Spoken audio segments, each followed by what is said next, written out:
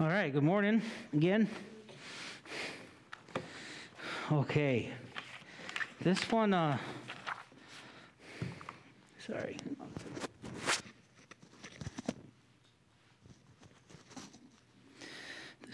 This one might have got a little out of control when I was writing it, so I'm going to try to go fast through it so you're not sitting here all day, and I'll read some, and I wrote the scriptures down so I can read them, so that will go a little bit faster. I just want you to know that. Before we start, Michael, did you bring your guitar today? No, I did not. I just want to extend an invitation. Anytime you want to do that, feel free to do that. You can bring your guitar, come up, play anytime. We'll love that. All right, so before I go into the message, I want to give you how this message came. But I want to be careful. And the reason I want to be careful is because I don't want to use spiritual manipulation. Okay? So understand something. Am I on? Can you guys hear me? Yeah. Okay, so understand something. I am not a prophet. I am not the Holy Spirit. I'm not a prophet. Okay? I can be illumined, but I cannot be inspired. You understand the difference? God can show me His Word, and He can illumine a concept to me to give light to anybody, but I'm not an inspired prophet. I'm very fallible. You understand what I'm saying? And the Lord doesn't say through me what you should do. Okay? The Lord communicates through me concepts that you can pray about and figure out what you should do or shouldn't do. All right? Do you understand what I'm saying? Now, having said that, I was praying all week long for the message that the Lord would have me present to you this week because I didn't have an idea. And I said, God, what do they need? Just tell me what they need. I'll preach on that. And I was praying and praying and praying, and the message that came to me was return to your first love. But I wasn't confirmed. Then on Wednesday morning, as I usually do, I went over to Campus Auble and I prayed with Chef Miguel and Pastor Ken Mitchell. And as we were praying, I prayed right before Pastor Ken prayed. I said, Lord, please reveal to me what you want me to speak this week to your people because I don't know, but I need a message, but it needs to be a message from you. And right after I prayed that prayer, Pastor Ken prayed in his prayer, the counsel to the church in Ephesus, Lord, return me to my first love. So it was confirmation. So what I'm saying by saying that is that this message might not be for every one of you, but it's for someone. All right? Maybe for me, maybe for you too. I don't know, but I just wanted you to hear that. Let's pray. Father, Lord, I just pray that this message will have your power, that it will come from you. I'll just be your tool and your mouthpiece up here, extending a message, and that you will use it for your purpose. And I know you will, Lord. But if there's someone who's struggling with this today, I really pray that this encourages them and gives them peace and gives them hope and gives them a plan on how they can handle this problem that they have, Lord. And if it's all of us, I pray that it gives all of us peace and comfort, Lord. And I just ask that your will be done here today and that you will bless this message. In Jesus' name we pray. Amen. When I was in seminary, I had a teacher who told a story, and I was having a really hard time understanding it. He told this story about this woman he was working with. She was in her early 40s. She had been raised Adventist her entire life. And she had been a very sweet girl growing up. She was what you would call people pleaser, and she had always done what was right. And she seemed to have an amazing love for God. And this extended, she got married, and she was active in the church. And she gets to her early 40s, and she has an affair on her husband and leaves him, and leaves the church, and has nothing to do with it any longer. And the professor is talking about this, and he said, I want to tell you something. Now, this was Dr. Swanson. He's a counselor and works with, with emotional trauma and things like that. He said, I want to tell you there's a phenomena in the Adventist church. It's probably in all churches, but, he's an Adventist. So there's a phenomena that young women and young men grow up in the church. They do what they're told because that's what they're supposed to do. They follow God. And then somewhere along the way, as they get a little older, they completely break down. They leave the church, and they want nothing to do with God. They're lost.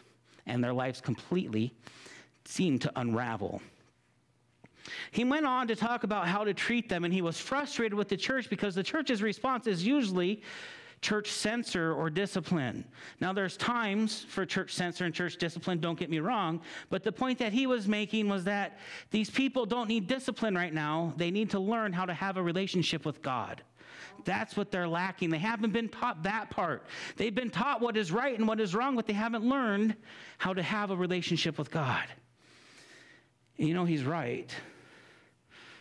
They need someone to help them become converted, or at least teach them about true conversion. Often those who grow up into the church, or even those that come later into the church, come because of fear tactics.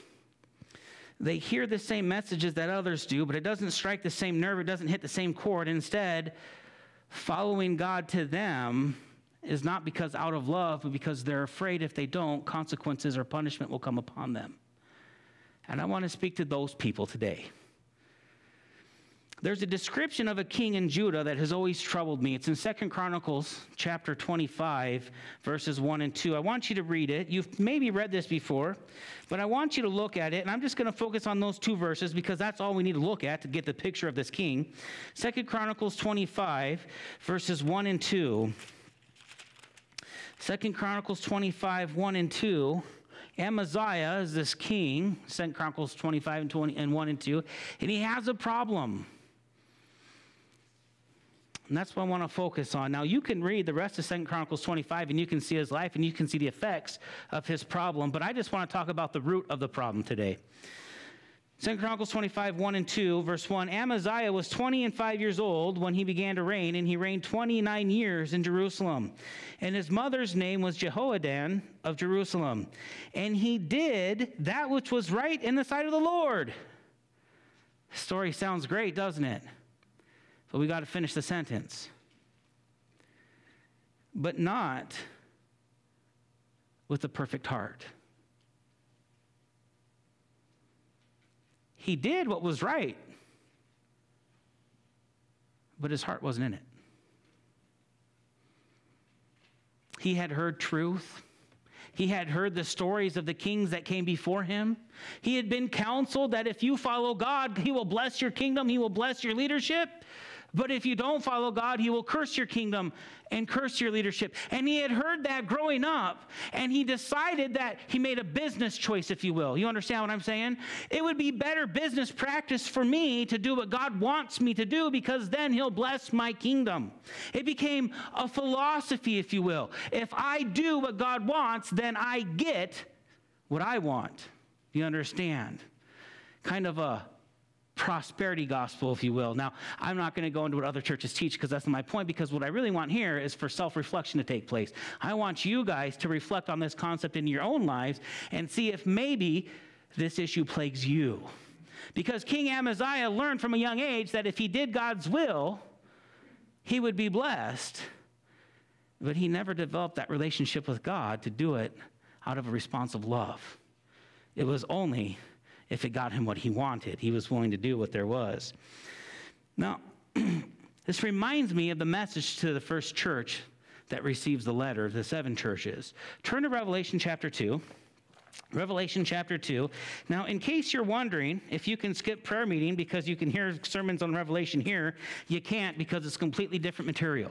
All right, I am going to cover the 7 churches as we go through Revelation, and I'm going to go church by church, and I'm going to give detail, but I'm going to give a lot more detail than I'm going to give in a sermon like this when I'm just expounding on one point of that church. So if you want to hear Revelation verse by verse, and you want to get as much information as you can, you need to come Tuesday night to prayer meeting at 6:30. But I am going to speak on some concepts of Revelation as we go through, because it's a great book. And there's a lot of good stuff in here, especially for the end times which we live in. Revelation chapter 2, and I want to look at verses 1 through 6, because King Amaziah reminds me of the church, the first church in the letter to the 7 churches. He reminds me of the message that came to Ephesus. Revelation chapter 2 and verse 6. Verse 1, unto the angel of the church of Ephesus write, these sayings saith he that holdeth the 7 stars in his right hand, who walketh in the midst of the 7 golden candlesticks.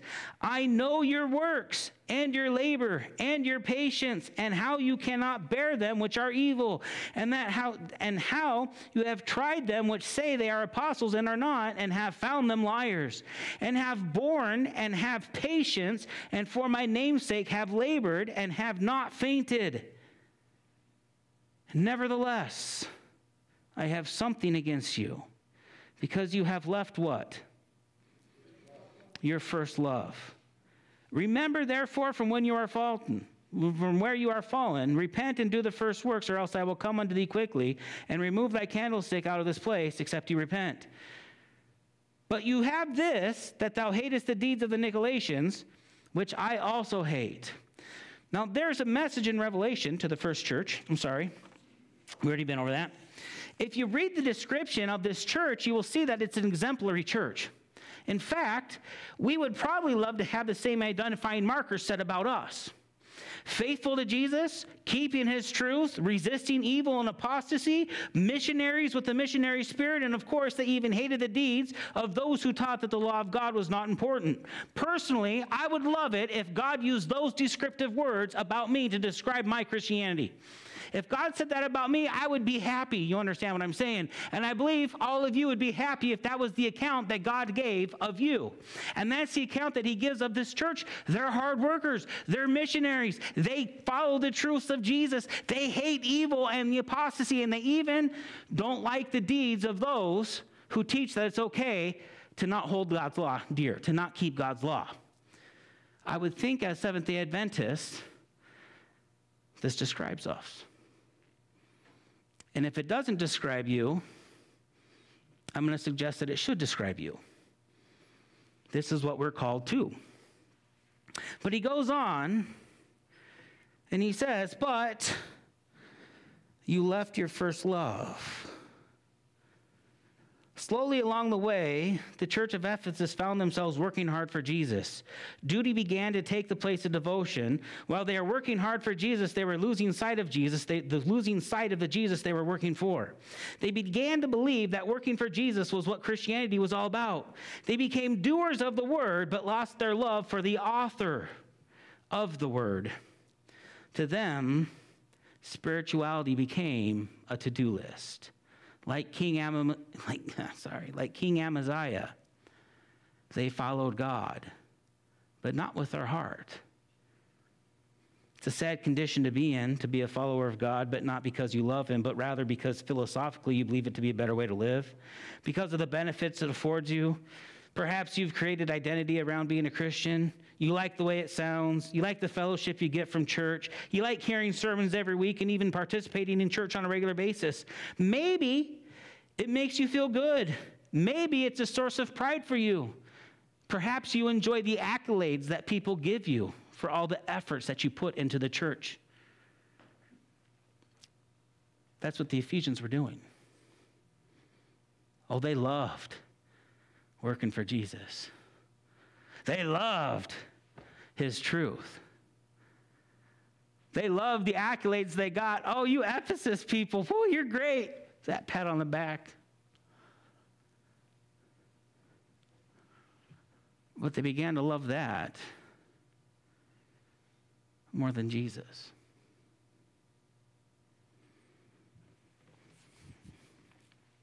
Perhaps your struggle's a little different, though. You see, the devil doesn't care how he gets you to lose sight of Jesus. He's perfectly happy to lead you to godly activities, to activities that God would have you to do, but twist your motivation for doing them. It happens all the time. The devil is content to use family to lead you from Jesus.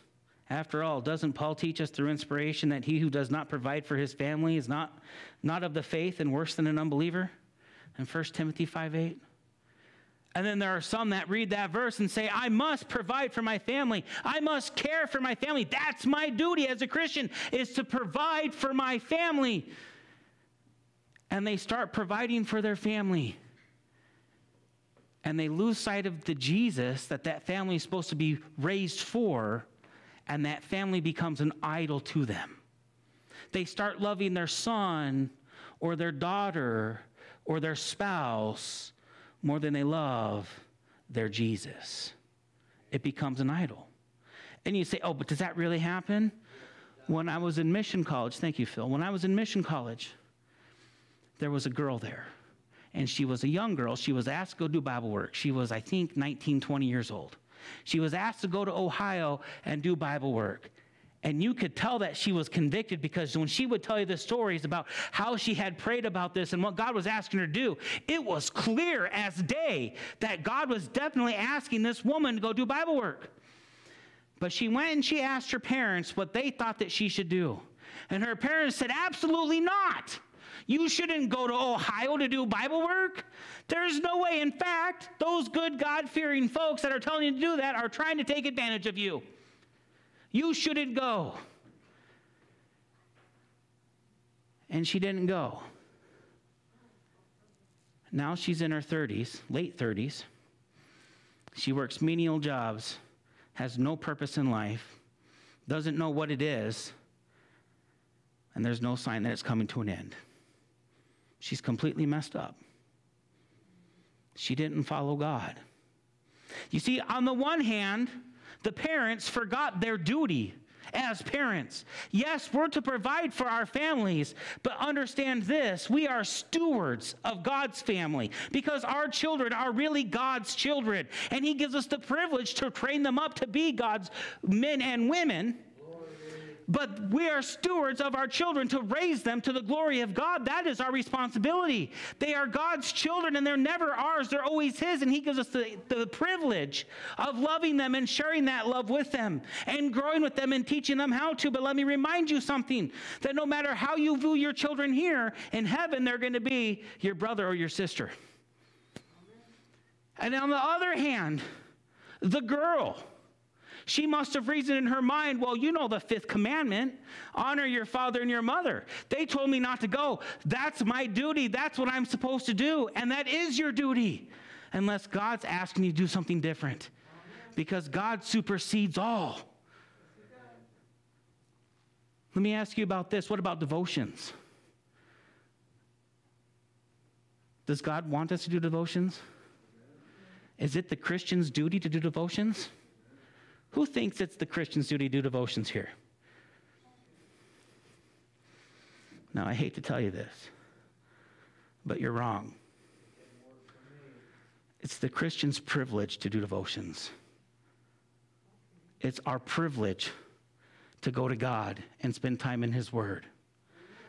And yes, we should be faithful to that. We should be faithful to that privilege. We should hold it near to heart. It should be something. It should be something that we ascribe to every single day. It should be a priority in our lives. But it's a privilege. You see, I was doing devotions all my life, and I came to a point where it became my duty to do devotions.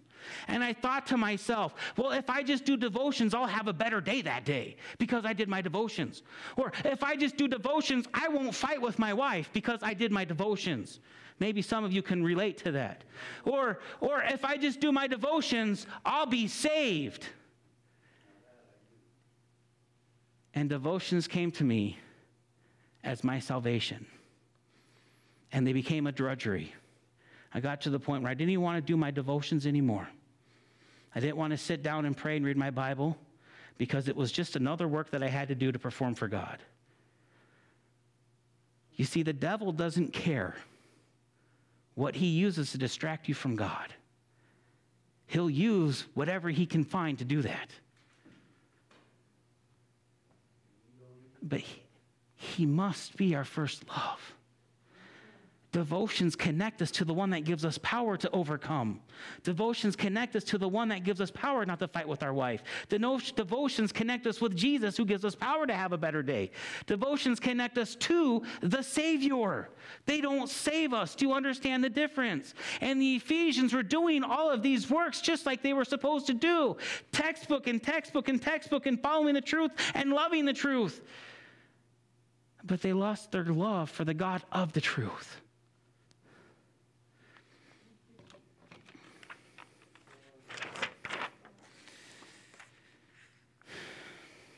So now, having defined the problem pretty clearly, I want to talk about the solution to the problem.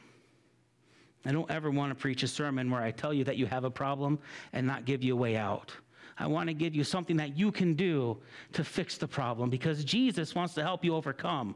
Jesus' word gives us what we need to be overcomers, to be victorious. And he wants to see us succeed because Jesus loves us and he has a purpose for our life. And it's a good purpose. And he never points out our condition without giving us hope and a way to get out of that condition. And so I want to present to you now I want to present to you now the solution that you can put together, the method you can use if you find yourself in this position.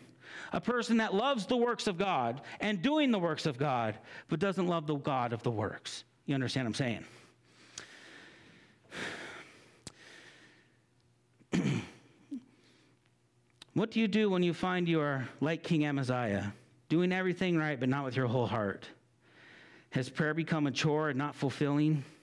Have your devotions become stagnant and not freeing?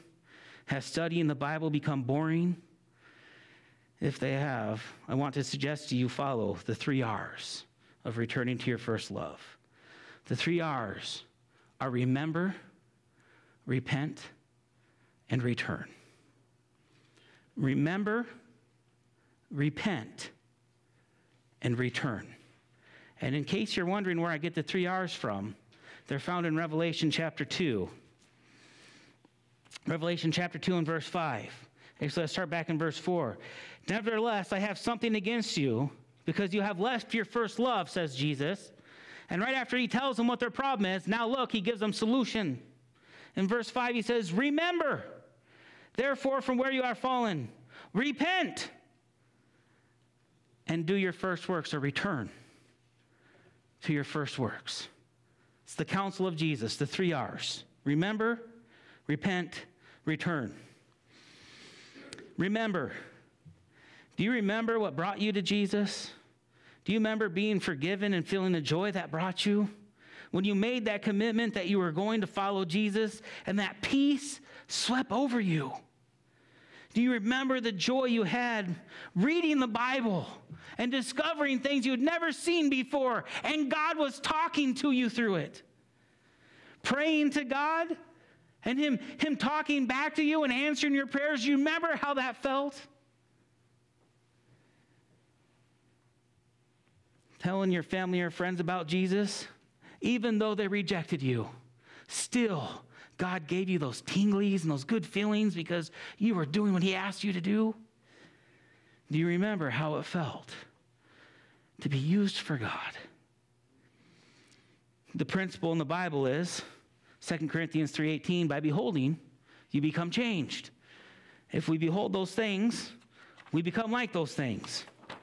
Genesis 9:14 through 16 says, it shall come about when I bring a cloud over the earth that the bow will be seen in the cloud, and I will remember my covenant which is between me and you and every living creature over all flesh. And never again shall the water become a flood to destroy all flesh. When the bow is in the cloud, then I will look upon it to remember the everlasting covenant between God and every living creature of all flesh that is on the earth. God says when he sees the bow in the heaven, he will remember his covenant. And when you see the bow in heaven, what do you think of?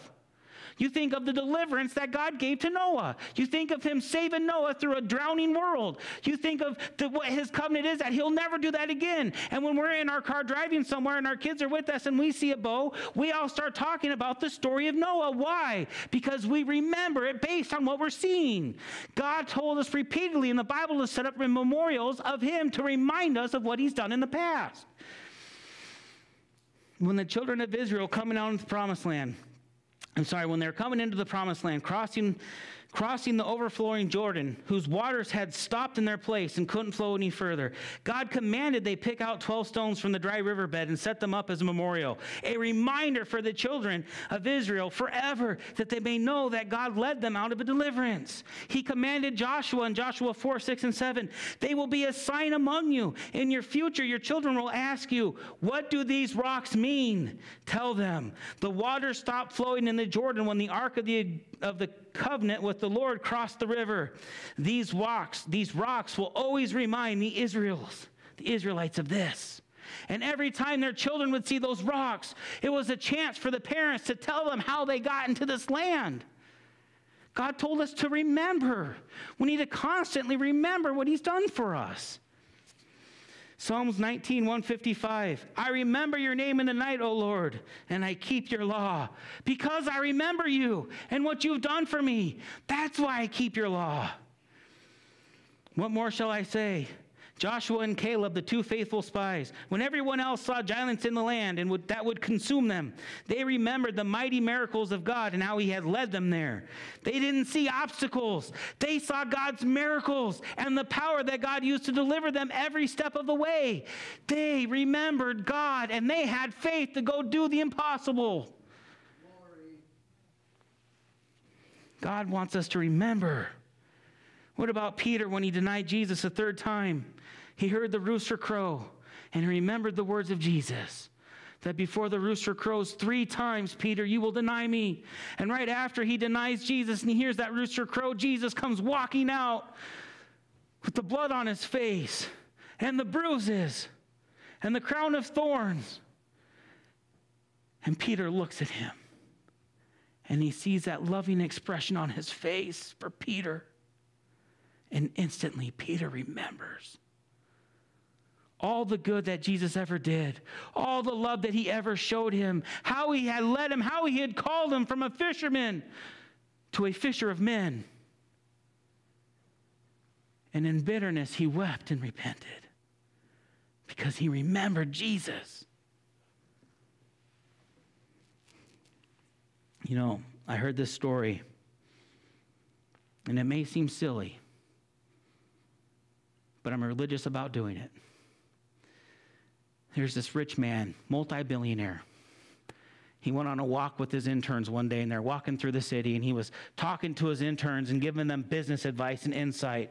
And this is a billionaire upon billionaire, multi-billions of dollars, and he's walking across the street sidewalk, and he sees a penny on the ground. And he stoops down and he picks it up. And the interns are like, why would this man pick up a penny? He's got billions of dollars. Isn't that enough? Why does he need a penny? And one of them was brave enough to ask him, why did you pick up that penny? You don't need any money. He said, I didn't pick up that penny because I need money. You see, on that penny, on every single penny, there's an inscription. In God we trust. Every time I see a penny, it reminds me where my riches come from. It reminds me who got me where I am today. It reminds me of the God who has delivered me from the sinful world. I don't care about the money, I care about the God. And every time I see a penny after I heard that story, I stop and I pick it up. And I don't care about the penny. And I don't care how dirty and disgusting it is. If it's really bad, I'll put hand sanitizer on when I'm done. But I pick up that penny because it reminds me of God. And there's been times, and I'm not joking you, where I have been walking and do something I shouldn't do. And there was a penny on the ground right in front of me. And I picked it up and turned back to my car. We must remember what Jesus has done for us. We must remember how God has called us from a life of no purpose. How when we surrendered to the call, we felt the joy of salvation, the comfort of forgiveness, the bliss of being a child of God. Do you remember that peace he gave you? The second thing we must do, after we remember, we must repent. The next R is repentance. We must repent for leaving our first love. We must come back to Jesus. Solomon advises us in Proverbs 28:13, whoever conceals their sins does not prosper, but the one who confesses and renounces them finds mercy. Jesus tells us what he's looking for from us in Matthew 9:13. But go and learn what this means. I desire mercy and not sacrifice, for I did not call to the righteous, but sinners to repentance. Mark 1:15 and saying the time is fulfilled and the kingdom of God is at hand. Repent and believe the gospel. What is the gospel? Don't you dare tell me it's good news. It's good news, but it's much more. It's God's spell to change your life from a sinner into a saint. It's the power of God that compels you to not be the way that you are when you come to him and to be like Jesus Christ. That's what the gospel is. It's much more than good news. It's power in your lives to be different and to be better. And Jesus says, repent and believe the gospel. Turn from your ways and follow me. He admonishes us again in Proverbs 1:23, repent at my rebuke. Then I will pour out my thoughts to you. I will make known to you my teachings. Sometimes we get a rebuke, we don't like it because it feels uncomfortable. But God says, repent to it, heed it, do what I'm asking of you. And then I will come to you and I'll fulfill your life with joy and bliss and happiness. I'll return the peace and the joy that you once had. We've already talked about David, but he repented from his sin with Uriah and Bathsheba after he was rebuked by the prophet Nathan. He wrote in Psalms 51, where we read, 51:10 through 12, create in me a pure heart, O God, and renew a steadfast spirit within me. Do not cast me from your presence or take your Holy Spirit from me. Restore me to the joy of your salvation and grant me a willing spirit to sustain me. And God did restore him to the joy of salvation. God did renew a steadfast spirit in David. Brothers and sisters, if we have fallen from our first love, we must repent and go back to God, where we'll find the same power that David did when he needed to be restored. You may have to repent. There may be something in your life that's a distraction, keeping you from growing closer to Jesus. You may be asked to repent of that and give it up. If you are, I'll leave you with this promise from David in Psalms 116:12. What shall I render unto the Lord for all of his benefits to me? What can you possibly give to God that doesn't benefit you? Repent. Repent. Finally, we come to the third R. Return. After we remember and repent, we must return. The Bible is very clear about this. 2 Chronicles 30, verse 9. For the Lord your God is gracious and compassionate. He will not turn his face from you if you return to him. Joel 2:13, so rend your heart and not your garments. Return to the Lord your God, for he is gracious and merciful, slow to anger and of great kindness, and he relents from doing harm. James 4:8, come near to God and he will come near to you. Wash your hands, you sinners, and purify your hearts, you double-minded. Ezekiel 18:32, for I have no pleasure in the death of the one who dies, says the Lord God. Therefore turn and live. And in Zechariah 1:3, therefore say to them, thus says the Lord of hosts, return to me, says the Lord of hosts, and I will return to you, says the Lord of hosts. We must return to him, return to our first works, return to that which brought us to him in the first place, return to the place where we met him.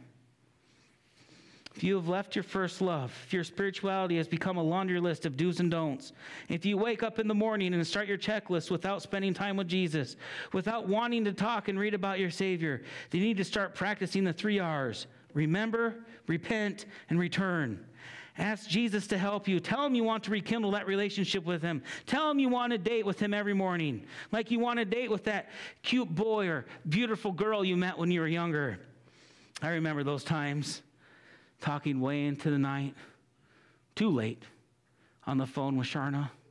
As she was driving to her parents' house, I would talk to her for 4.5 hours while she drove all the way up here. And it seemed like it was just a minute. All the time. I couldn't wait to see her at church just so I could say hi to her again. Just to see her put a smile on my face. When she would come and she would sing about Jesus. And I remember that time when she went out of her way. No one invited her. She had heard that I was at a pool hall shooting pool with some other friends. A good pool hall, don't worry. And she came. And that's when I knew I had a chance.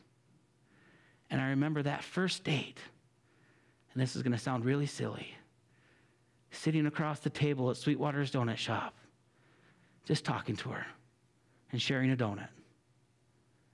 I remember that time. It was special to me. I remember when I first came to Jesus. I didn't have a Bible, but I'd go on long walks with him. You see, my family was in Arizona. I didn't talk to my dad in Michigan ever. I talked to my mom maybe once every 3 weeks or every month or so. I didn't have any friends anymore because when I found Jesus, they want nothing to do with me. He was everything. He was all I had. And I would go on walks with him, and we'd walk through the parks, and I would just talk to him. And we'd go by the goose pond, and he would protect me from those angry geese that would try to attack me all the time. And I would talk to him about life and looking for answers and how I could change and be better. And believe it or not, he would give me great answers that I later found were in the Bible, but I didn't have a Bible time, didn't know. I remember talking to Jesus at work and asking him to make me a better worker, and he did. I remember sitting on the rooftops when I was roofing for Jesus. And I would sit up there by myself, and he would bring sins to my remembrance that I need to repent of. And I would sit up there with tears in my eyes, confessing and repenting all those sins to Jesus. And I'd ask him for wisdom on how I can share his love and his knowledge with my family and my friends. And he would give it to me, and I would use it. And they didn't always accept it, but they heard it. It's what they needed to hear at that time. And I could tell the difference, and so do you. You know when you talk to your family and friends about Jesus, when it sinks in, and you know when you just annoy them. And when I'd ask Jesus for what to say, he would give it to me. And I was so happy because I knew that I had Jesus. Just like I was so happy on that first date sitting across that table from Sharon and Sweetwater sharing that donut, because I knew I had found the woman that God was going to let me live my life with. Do you remember when you first came to Jesus? How you would spend time with him? How it was a joy to read his Bible? How it was a joy to pray with him? How you couldn't wait to find somebody to talk to Jesus about? Do you remember that?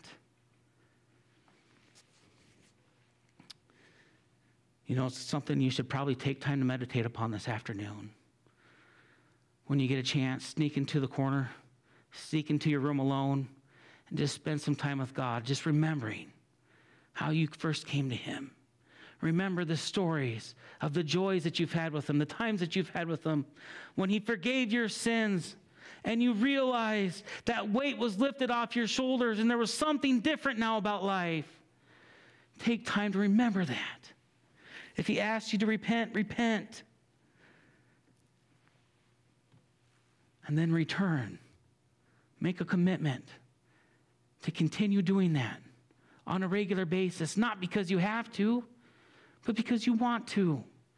And if you don't have the spirit to say, God, I want to do this every day, then claim the promise in Haggai that I will heal your backsliding. I will return your heart to me. I will restore the joy of your salvation in Psalms 51. Claim those promises and ask Jesus to do that for you, and he will, because he promised that he would, and because you need it. You know, the message to the church doesn't end there, though. In Revelation 2:7, we get a wonderful promise from Jesus. He that has an ear to hear, let him hear what the Spirit says to the churches. To him that overcomes, I will give to eat of the tree of life, which is in the midst of the paradise of God. Jesus knows this church. Well, yes, they have lost their first love. Jesus has not stopped loving them. He appreciates their efforts and labors for him. They are still his children. Sure, some of them have some soul searching to do, but Jesus is very much proud of them for all their work, all their labor, all their testing of the truth, sharing their faith with others and resisting evil. He still loves them. He hasn't left them. He's still happy for them. He's still proud of them for the works that they're doing, because they're doing God's works. If you're in that condition, he's still proud of you. He still loves you. He still desires to be with you. He just wants to make it better.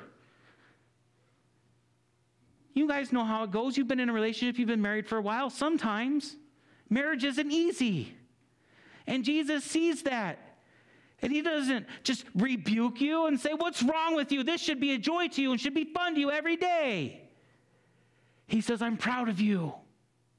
I'm proud of you because you're sticking to your commitment. I'm proud of you because you're striving and you're trying. He says, I like that. I'm proud of you. But I can make it better. I can make it better.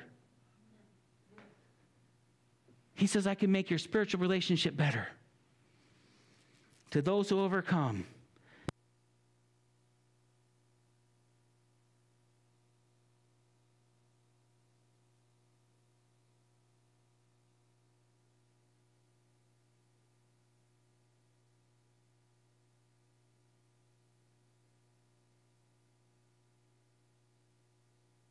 22.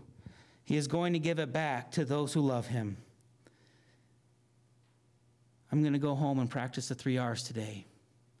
And I'm going to continue practicing the 3 R's. Even if you don't need it, I suggest you should practice the 3 R's. Keep your relationship with Jesus fresh. Because if your relationship with him, if your spirituality has become a laundry list of do's and don'ts, Jesus can restore you to the joy of salvation. He can return you to your first love. But your part is to remember, to repent, and to return. How about it? Do you want to practice the 3 R's?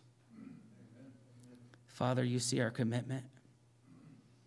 You know where we're at in our lives and our relationship with you. You know what we need. I don't know who this message was for, but Father, I'm going to practice the 3 R's, and you heard the commitment of all those out there. Lord, we do love you. We do thank you. Sometimes we take it for granted. Lord, we're sorry. Forgive us. Have mercy on us. But we have confidence you will when we come to you. We remember how you led us to where we are. We repent for going astray, from wandering from you, Lord, and we want to return. Help us do that. In Jesus' name we pray. Amen. Our closing hymn.